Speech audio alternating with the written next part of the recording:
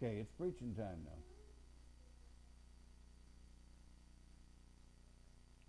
Do you ever look back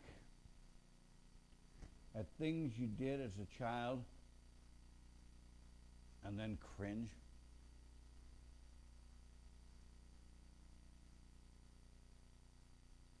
I was reading what the author was sharing, and I have a similar experience, so I'll use my experience. I used to love, when I was a teenager and feeling so sad about how nobody liked me.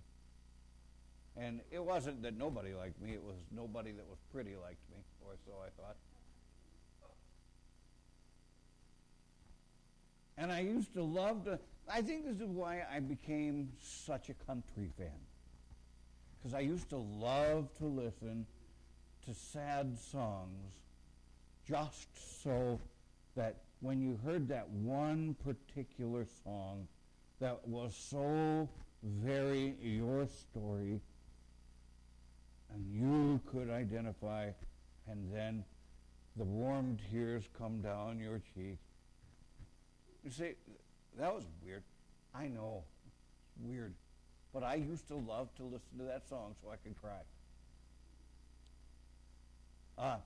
I still remember it.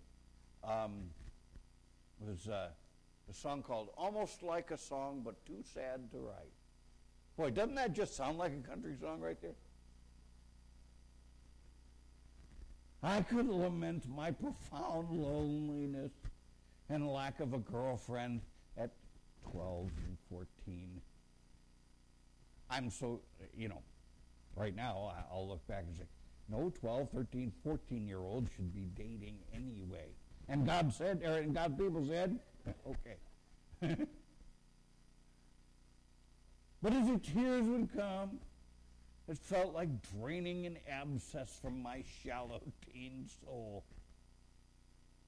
Then I got to thinking back at it now. I loved that feeling. You say, you love being sad? Well, I did, I guess. Because soon I would be excited about something. I love that feeling too. Later I'd be angry about something. And to be honest, I kind of like that feeling too. There's something intoxicating about feeling. I loved them. I put up a little meme during the week. It was in the book that we're looking at, Mama Bear Apologetics. I don't think it was original with them, but man, you talk about a saying that'll preach. Here's one. You ready? Emotions are like toddlers. They're fun, but you'd never put one in charge. And you think about it. Emotions could go anywhere. And they do, you're expressing a lot of stuff, and they have their place, but they need to stay in their lane. Amen? In the book, Not Passion's Slave, by the way, I love the title of that book. Robert Solomon distinguishes between passions and emotions. Now, this is important. And kids, I'm going to be asking you this later, so pay attention. You there? Okay. Passions are the chemical or physical part of our feelings over which we have little control. Passions are the electric response that your brain has. You know how when you get scared and all of a sudden your heart starts beating really fast and maybe your palms sweat and you feel all tingly? Those aren't emotions. Those are passions. Okay? That's a physiological response. There are primitive physical components of our feelings like fear, arousal, or anger. But on the other hand, Solomon identifies emotions, here it is now, as a kind of judgment. So, emotions can quickly change regardless of what's going on in the body. One more time, passions are a physical response. Emotions are based on your what? And just use a word. It's a J word. Based on your judgment. Yes, you will have feelings. But where are those feelings coming from? Where are those emotions coming from? Emotions come from judgment. Passions come from a physical response. So, do you ever, I'll give you an example of the physical response, and then I'll give you an example of the judgment, okay? Physical response. I used to love to do something. Kids, you should never, ever, ever, ever, ever do it. But I'll tell you what I did. Now, this is back a long time ago.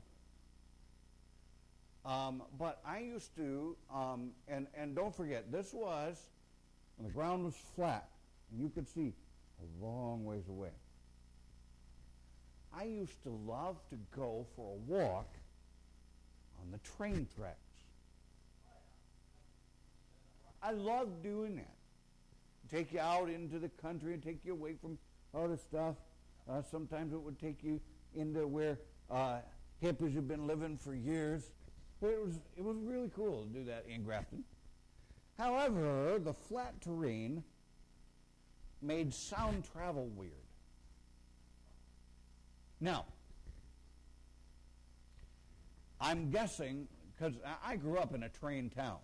Anybody grow up close to trains? Okay.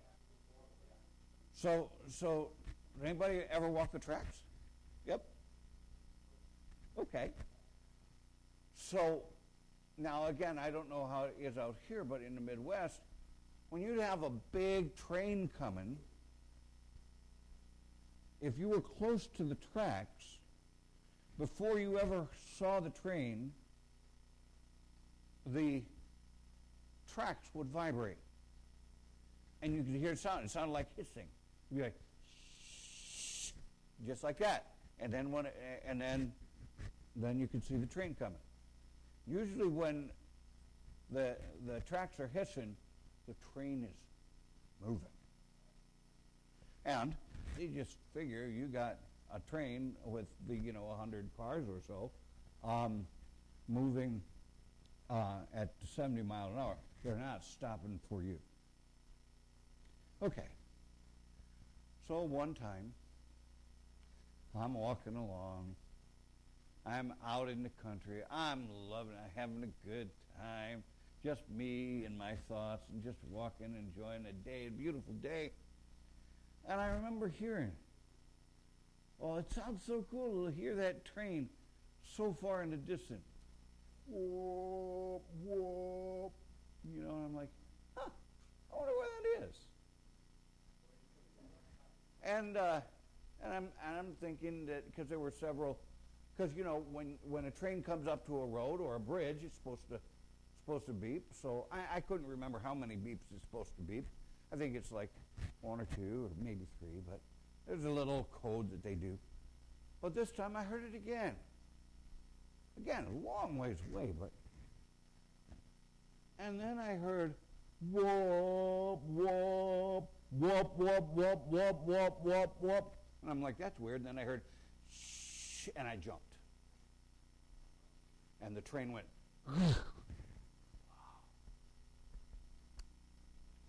And my heart was beating very fast. That was a passion response. I didn't decide, oh, I think I'm going to be scared now. My body said, move, stupid! And I had all of the energy to, I jumped like a frog further than I had ever jumped before, and that train came by, and when the caboose came, the fellow was waving at me. We'll just leave it that way.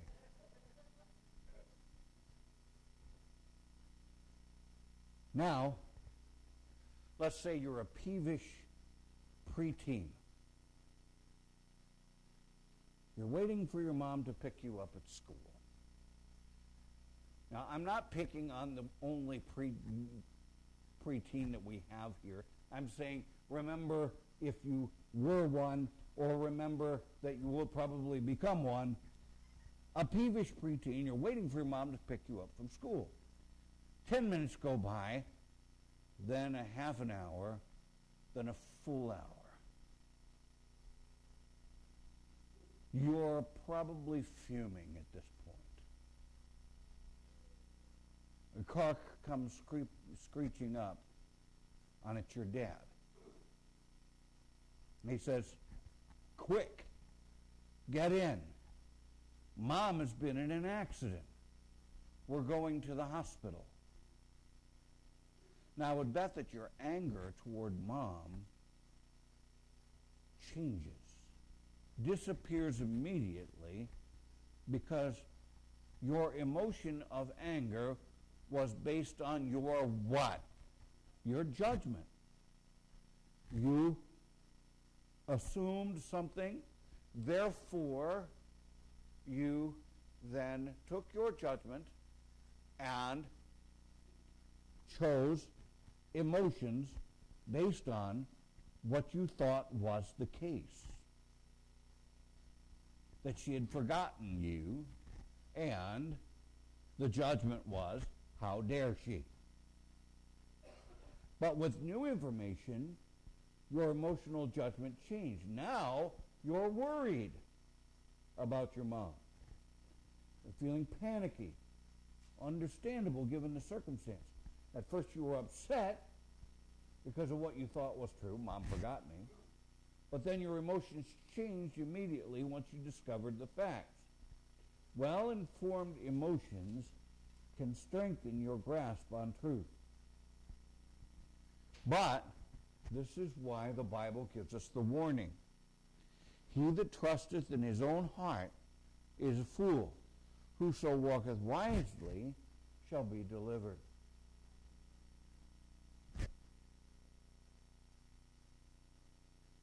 The title of the message tonight was Emotionalism. Trust your heart, it never lies. And that was a tongue-in-cheek thing, because your heart will fool you every once in a while. Emotionalism, let's see. Emotionalism is based on, or basically refers to placing our God-given reasoning faculties with emotion. Is something right or wrong? I'm not sure. Hold on. Let me see how I feel about it. Where is my heart leading me? Now, how did we get here? That we're going to determine truth not based on facts or science or the Bible, but on how I feel. Well, let's think about what we've learned. Remember, modernism says we're going to place all our faith and trust on what we can measure and see. And then postmodernism says if we can't know everything, because modernism left us short, as modernism says, we're going to place all our trust on everything we can see, and then there were things that we couldn't see that we still needed to know, and then we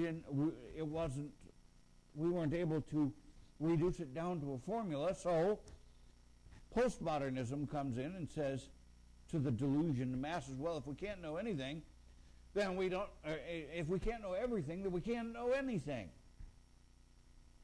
So the modernists threw out authority and divine revelation as sources of knowledge. The postmodernists went one step further and threw out human reason and claimed that all truth was subjective. Subjective truth has to do with the what? The subject. And therefore, it has to do with the subject, with what I feel. Objective truth deals with the what? The object outside of yourself. A constant. Okay.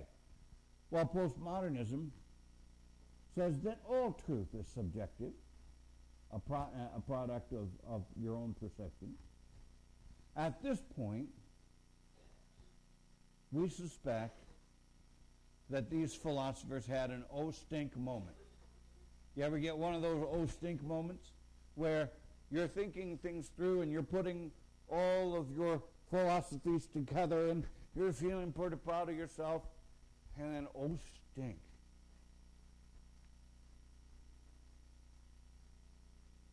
We just threw out all the means of knowing truth altogether. Maybe there was something we overlooked. And guess what comes in? How my heart feels. There's truth. And so emotionalism, that idea where we're circumventing reason based on just how I feel,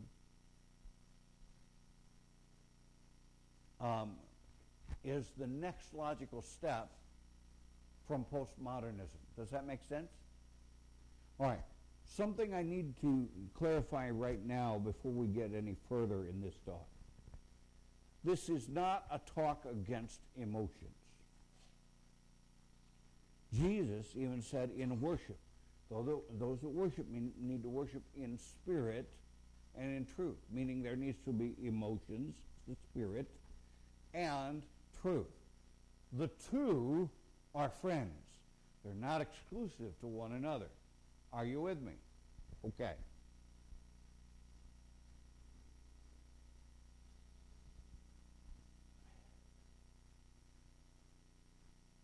Now, emotions can be valuable means of reinforcing truth. But the caveat is absolutely imperative. Our emotions need to be disciplined according to Scripture, reason, and reality. You remember our story that we just told a little bit ago about the peeved preteen. Mom didn't come pick her up. She's mad at Mom. All of a sudden, oh, she's not mad at Mom because she gets the whole story, because emotion is based on judgment. So if our emotions are disciplined and we make the judgment according to Scripture, according to reason, according to reality, they're great reinforcements of the truth. If not, who knows what our emotions will churn out as truth.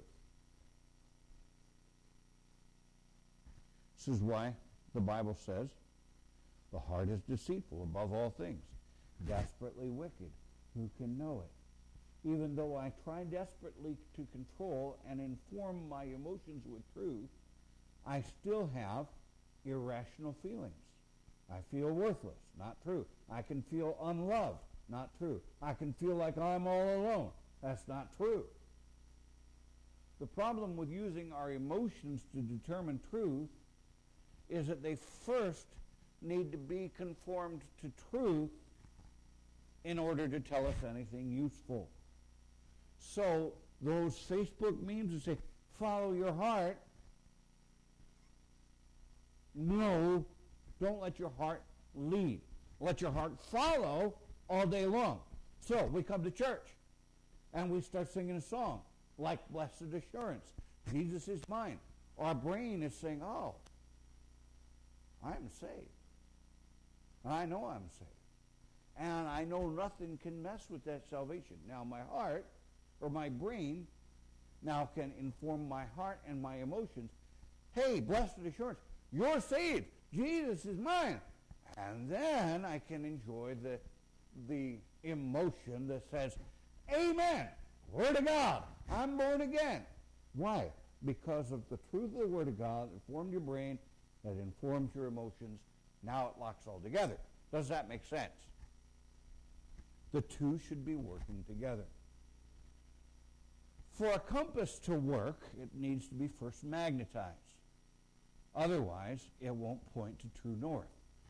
Disciplining our emotions with truth is like magnetizing our emotional compass.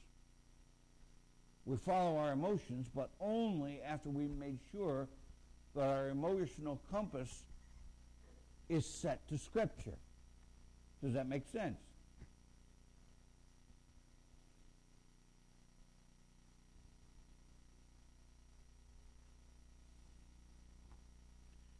If our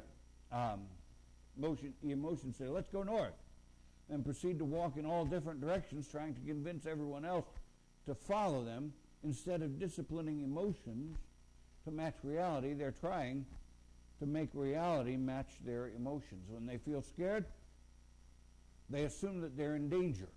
Instead of perceiving the real danger and then feeling scared, they do it opposite. So what happens is emotionalism mistakes feelings for facts. So there's little assurance that those emotion-loaded opinions are indeed facts unless Scripture, reason, and reality are fact-checking them. So, think about this. Out of the heart proceed evil thoughts, murders, adulteries, fornications, theft, false witness, blasphemies. It would be wise then to not just let your heart lead. Now,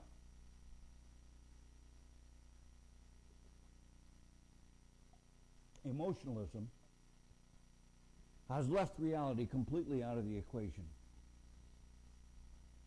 Here's some more examples. Does hell make you uncomfortable? Yeah. Well, you shouldn't feel that emotion. So we'll just turn it into a metaphor. By all means, don't use your DNA or body parts to determine your children's gender. They need to tell you what they feel like. Then you can figure out what gender they are. In birth certificates now, it says male, female, or something like not determined yet, or some ambiguous thing like that. This is where emotionalism takes us.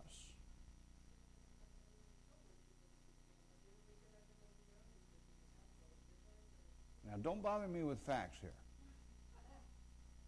You're right. Well, actually, the stated reason to not check either of the two choices is to say wait until a child is old enough to determine that for themselves. What? Yeah. Huh. Yes. Because emotions are damaging. Let me keep going, or we're going to stall out here. So,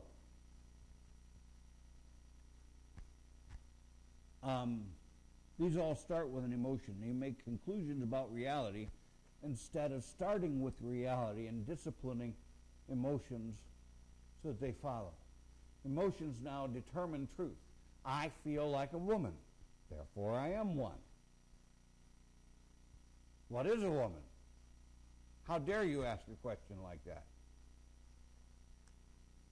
I have been told recently in having a factual discussion about Bible truth. How dare you tell me how I should feel? So, what do? Well, we need to roar. And we've been doing this. First of all, recognize the message. There are two aspects here of emotionalism. We're going to look at the assumptions of emotionalism first. First assumption: I cannot choose or control my emotion. This is partly true and partly false. We cannot control our what? We can't control our passions, our body's physiological response to situations. We might, however, be the first generation that has broadly accepted the idea that emotions can't be controlled. All civilized societies are built on the assumption that people can and should control themselves, including their emotions. Civilization depends on it. We expect different behavior from adults than from children because children are still learning how to control their emotions. But this thought that we can't help what we feel is wrong. Why? Because emotions are based on judgment. So if you control the judgment calls you make, you can control your emotions. If you are programmed or start to allow yourself to think emotions first and then determine the facts based on how you feel, you've got it backwards. You with me? Okay. Next, and this is huge, and parents and grandparents, this will help you understand the rationale behind a lot of the weird that's out there now. You know, for us, it's easy to say, well, I know why it's weird. They're liberal. And say, that's why it's weird. That's not a great way to teach your kids. Or to say, I'll tell you why it's weird, because they're heathen. That's also not a good way to teach your kids. Here's something, a false assumption. Negative emotions are harmful. Well, think about that for a second. There's limited truth to this. There is very little good that will ever come from things like verbal abuse or clinical depression. But negative emotions are a part of life. Things get weird when you try to eliminate negative emotions from a person's life. The belief that negative emotions are harmful has led to a few things. One, the tremendous emphasis on the importance of self-esteem, which is not necessarily bad. But then, the removal of competition from many children's activities. You know what? There always will be winners and losers. To say, you know, and I remember, and I don't think this has been on TV in like a very long time. Well, how many folks grew up watching sports, ABC Sports on Saturday afternoon? And you see that same poor guy wipe out skiing every week. Remember that? Huh? Hurts every time. But you had two emotions they talked about. The what?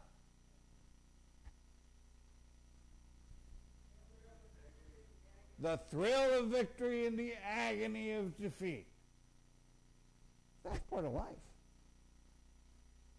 But now they're saying, whoa, we can't have no agony around here.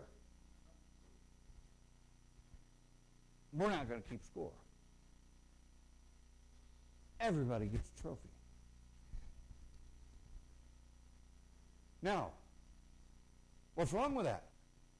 Because when you get into the workaday world, everybody doesn't get a trophy.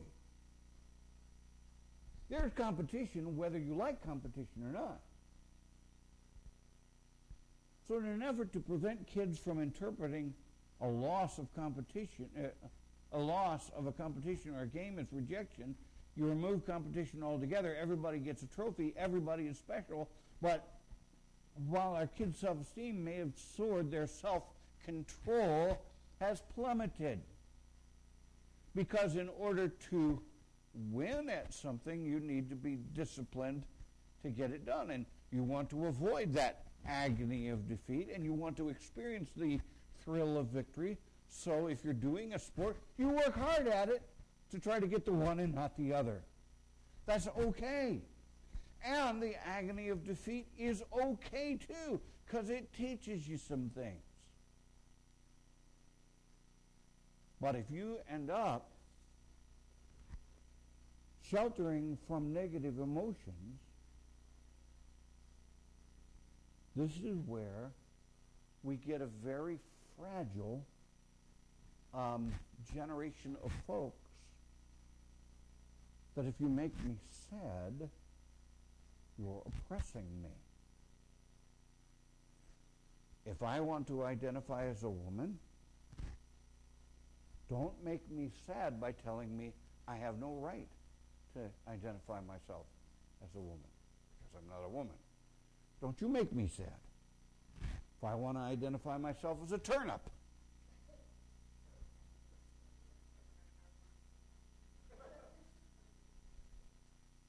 then your job is to tell me that I'm the nicest turnip you've ever met. Because any negative thing would be bad, and it would be your fault, and how dare you do that? So that brings us to our next one. We need to change reality to protect emotion. It's the logical conclusion. If one, we can't change our emotions, and two, negative emotions are harmful, then three, we must change whatever is causing the negative emotion so that we can live a healthy life. I feel like a woman. I'm a woman trapped in a man's body. That bothers me. It ought to bother you too. But that bothers me. Well, you shouldn't be bothered. Let's do everything possible then to make you a woman. Wait, what? And see, this is where this goes, and it can have some long-term devastating effects. And that's just one of the areas. So, the other negative thing is the packaging of emotionalism. Now this one is a new word that I've heard a lot in the last 5 years. You ever heard of, I'm being triggered? Don't trigger me. Now, anytime I hear someone inappropriately using the term trigger, that triggers me. It used to be, when I worked with, in the mental health community, before I got here, trigger warnings were a statement to alert people in advance to topics or words that might cause them stress. It was originally applied to warnings directed, listen now, to trauma victims who would need to know that an upcoming discussion would cause flashbacks, panic, or anxiety. Let's think about it this way. You have a veteran who saw horrible things in the war. If all of a sudden you're going to watch a movie that is very realistic to what they experienced, that would trigger them, put them back into that PTSD, that sense of panic, that not because of the incredible trauma, it would bring them back to this place of horror where they would be so petrified they couldn't understand that they're not back in the war. You with me? That's what a trigger is.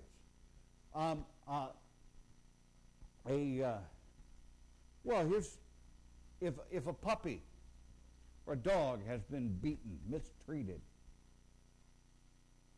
and someone raises their hand, might be raise their hand to ask a question, but then the dog tucks his tail, yips, and runs back into a corner and hides. That's a trigger. You're bringing that poor little dog back to a place of terror. You with me? Now, the term is used way more loosely to refer to material that would cause any kind of uncomfortable feeling. The Bible triggers me. All because of the assumption that negative feelings are supposedly harmful. Another packaging, follow your heart. According to the wisdom of the age, our hearts are the barometer of truth. It's our pesky minds that get in the way. I've actually heard counsel of folks say, listen, turn your mind off and let your heart guide you. And I'm thinking, that explains a lot. Another way to package this. I'm offended. You used a term that I don't like. More and more, we're seeing the world ruled by whether or not someone is offended, except when it comes to Christians. Nobody cares about that. But not only will people speak up for their own offense, but they will try to predict what will offend someone else and speak up for that person too. I love it when every once in a while you have an anchor in the Bible, a great piece of they which love thy law and nothing shall offend them. Stop it, move on. Okay, so we've recognized the message. Now let's offer discernment. One of the best analogies for understanding the true purpose of emotions is comparing them to warning lights in a car. Now there are two ways that you can respond. The lights are to alert you something is going on that needs to be investigated. So you get a check engine light. What can you do? You can, you can ignore it, or you could fix it. And some folks fix it by taking a piece of duct tape and putting it over where the light is. There, it's fixed. Or you could smash it so that the light doesn't work. Or you could take it to the mechanic and find out the truth about what's going on.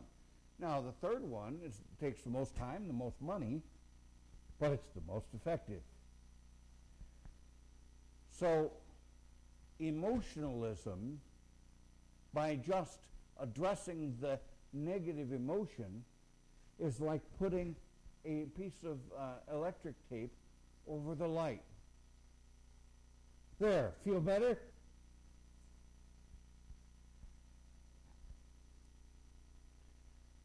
Let's look at the lies. Lie number one. If I feel it, it's true. I think we've spent a bunch of time on that already. Lie number two. My feelings are your responsibility. I can't help what I'm feeling, so obviously you have to help what I'm feeling. Lie number three. To endure emotional distress, here it is to endure injustice. So, if I'm distressed over a name that I'm called, even if it's a correct name like boy or man, but I don't want to be called a man, then you are treating me with injustice. Now think about it. If that goes further, and there are some legislations out there that follow this thinking, that would say then if somebody does identify as somebody who they are not biologically, and you don't recognize them the way they want to be recognized, it's a form of, what do you think they're going to call it? Hate speech.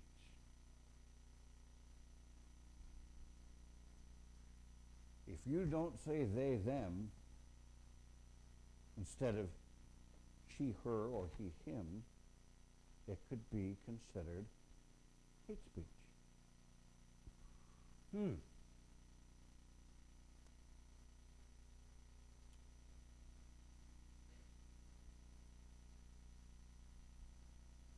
So let's argue for a healthier approach. I'll try to wind this down here. I love the fact that the Bible does give us some anchors. Casting down imagination and every high thing that exalteth itself against the knowledge of God, and doing what? Bringing into captivity every thought. Read it. Every emotion to the obedience of Christ. God doesn't tell you something to do something you can't do. So as we become more consciously aware of our tendency to jump to emotion-based conclusions, we'll find ourselves on the road to change. The most important step that we can take in the right direction is to become aware of the difference between truth and a truth claim, and then realize a truth claim is that is something that someone claims corresponds to reality, whether it does or it doesn't. Truth is just truth. All right. When it comes to our kids, there are a few important messages that we need to get through clearly. One, we all have emotions. We all have some control over emotions. The Bible tells us to take our thoughts captive. The Bible tells us that we can renew our minds, so therefore we can do that. Number two, praise emotions when they align with truth. We don't want to raise little robots who are terrified of emotions. That takes us in the wrong direction. So it's essential to help our kids discipline emotions.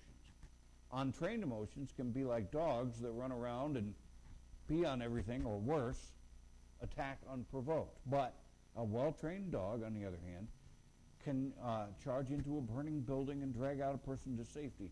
The effects of trained and untrained emotions are just as dramatic. So then lastly, let's reinforce through discussion, discipleship, and prayer. Teach your kids about emotions.